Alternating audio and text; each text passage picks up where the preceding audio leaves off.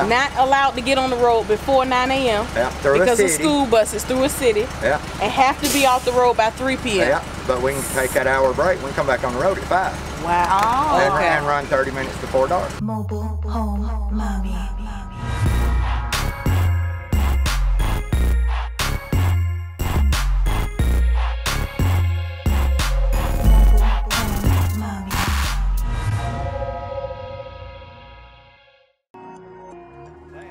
And then we put the block on top of the black pad. It's just a lot of little bitty steps. How many blocks is it that you're moving? Let's see.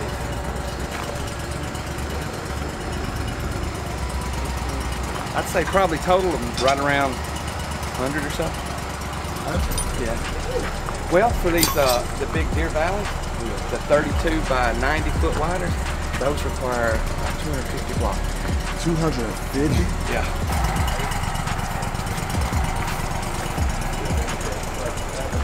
So he was just telling me how long this is and then how long it is with the truck. How long did you say it is? 76 foot with a home, and you add the truck in, it's 93 foot long. We do 90 footers, it puts us 107 foot long coming down the road. And we sell quite a few of them. Yeah, and you guys are going to see how he was able to maneuver this over at the place coming out and making the U-turn and all that. Yeah, this is pretty incredible. The guys before me drove that truck. Dick Moore bought them both practically new. We get our own truck tomorrow. Tony just told me that. We're picking it up out of Jonesboro. It cost us $65,000 to have a 6-way tower hitch on it. To be able to 6-way hitch up and down, side to side, in and out. Then you got to have a translift right here. Yeah, that's what I'm saying. And that's $47,000 before COVID hit. And now it's $67,000. What does this do? I'm finna run that under there. I'll lift that home up there, and we'll take that water level right there, and we'll set all our piers, pad and piers. Pull the axles out, we set the house down on it perfectly level. Ah, so this is gonna hold the house up. Yeah, that. Just like a jack, just like a jack for the car. Yeah, that's a jack with a dozer track. That's what I can pick that house up. I could have put that home in here with that, without the truck. Without the truck? Without the truck, I could unhook the truck, hook that to the front of that house, and put it in here. That's how you would. That's how you would set them up before. We'd have a roller system. A roller system about as long as this toolbox. You'd set that up under the frame, jack it up, and you roll it on them rollers. So we retired them. And went to this. We got one bag. We ordered this out of Nashville, Mobile Home Supplier. We ordered. This is your anchoring system. It's the Oliver system. We don't put all the straps in the ground. We put these under it, smash them in the ground, build a pier on top of it. That bar hooks to that attachment, goes over and hooks to the frame. And then we put 4 corner anchors in. That's the new modern day technology right there is what that is. Then you order these, 1 buys, 2 buys, dip wedges. That's your go-to. We don't carry a generator with us. We plug straight inside that truck, charge our batteries, run our anchors in the ground.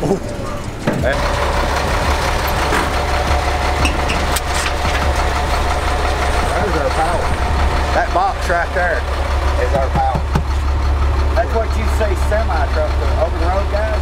That's what they mount in their trucks to run their refrigerators, microwaves, video games, everything. Yeah, we our anchor machine that puts some anchors in the ground, we run it in off that. Hammer drill when we're working on concrete to anchor, we run the hammer drill. We go down the road charging our batteries for our cordless impact to take off the wheels and tongues. We charging them on the way with a house. So when we get there, we're ready.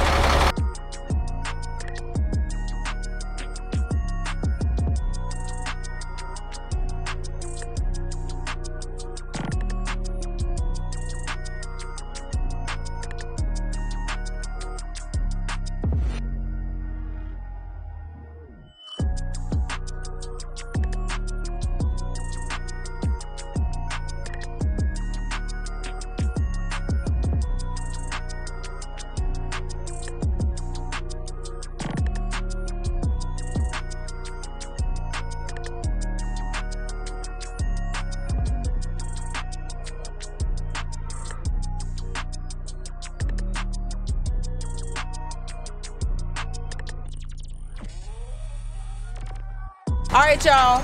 We're here with the main mover, Mr. Bobby himself, of what company? Dick Moore Housing. Bigmore Housing. Did I say it right? Bigmore Housing. Yeah. Bigmore Housing. and we wanted to ask him a couple questions. So we started asking him rapid fire questions and he started answering them, but we're gonna give y'all the information. So the first thing we asked him, everybody wants to know, how do we find movers? What's the secret? Call the state fire marshal, because they're the ones that license us. They know every mover in that state. So it's called the state fire marshal. Right now you'd call Tennessee State Fire Marshal in Nashville. And we can get a list of all the movers. They'll tell you every mover in the state of Tennessee. Whether they're active or... No, they don't give it to you unless they're active. Gotcha, okay.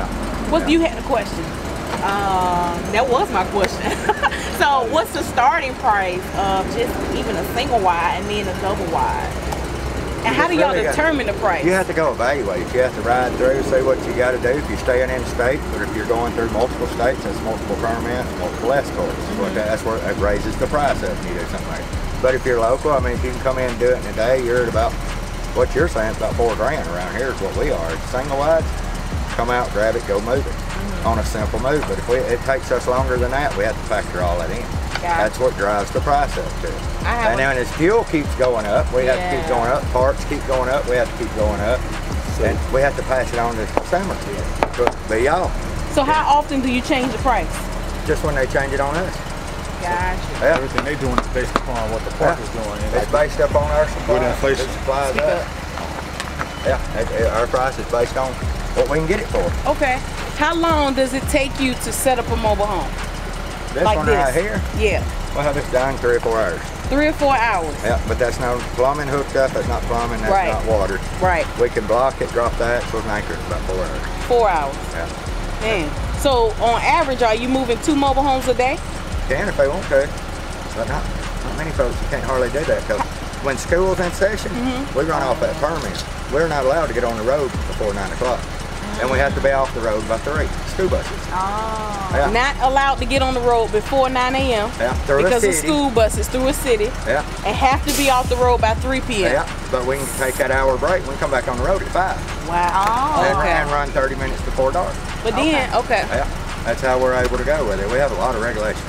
Wow. Yeah, they watch us like a hawk. A lot of regulations. Every mile we do, I have to jot down. I have to run the log book. It's a whole something else. How long you been doing this? 24 years. Do you stay busy?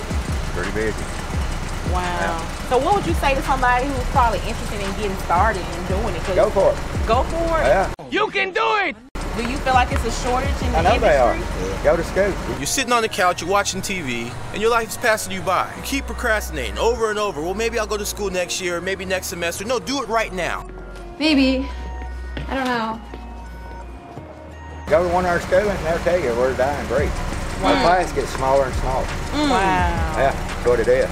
Now, I mean, to be honest, $150,000 you can be in the mobile home setup for. That's your truck, translift, escort. You just gotta go make money then. Yeah. So $150,000 to get started? Yeah, I'd buy all your equipment. Oh, your wow. Truck, translift, your escorts. Gotcha. $150,000 to get started. Yeah, that's that'll buy my truck, my escort, and that translift. And a translift. Yeah. But how many men do I need, and what's a fair rate? Do I just pay them per day, pay them per hour?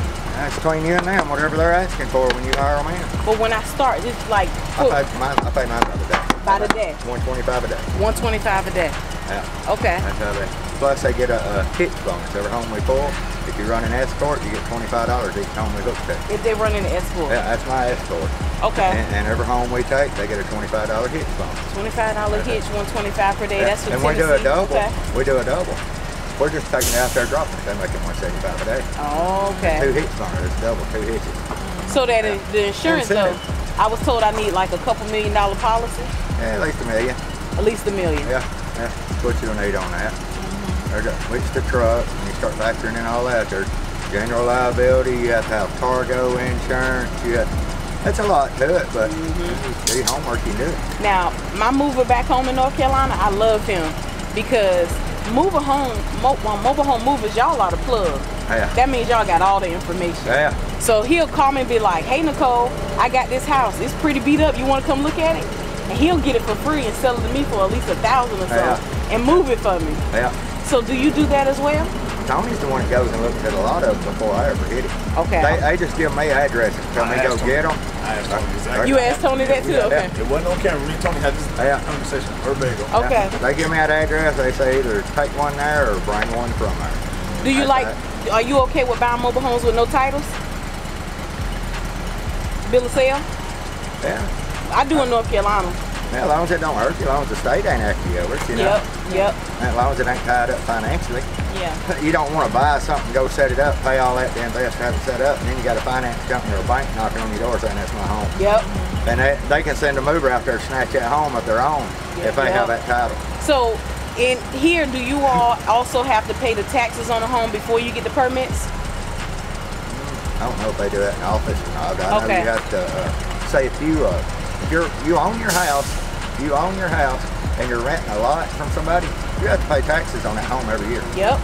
So that's where the state gets you. So if I need to get permits, what specific office am I calling?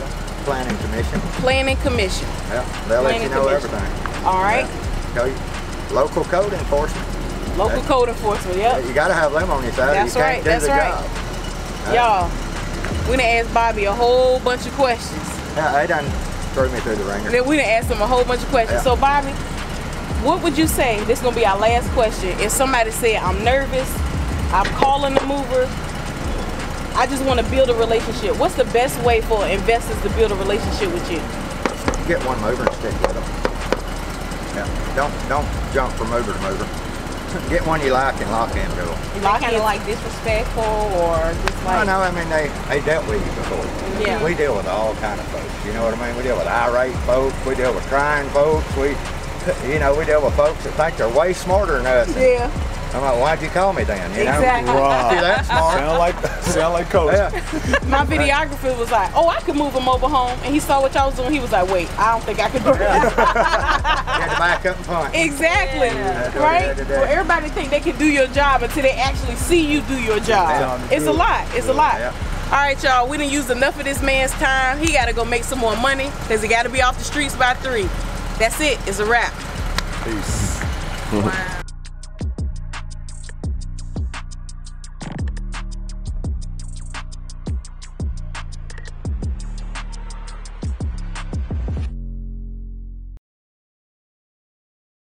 Mobile Home Mami.